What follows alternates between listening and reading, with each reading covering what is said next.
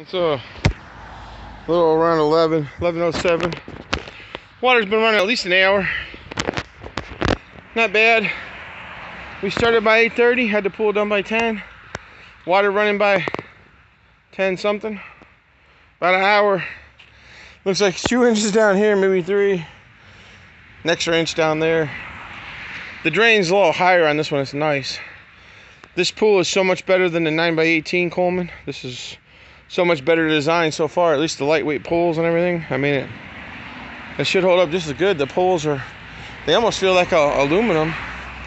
So, definitely some kind of alloy, and they got a nice coating on them. I do wish they would have oiled the inside of them, but you can always do that when you take it down. Gesundheit.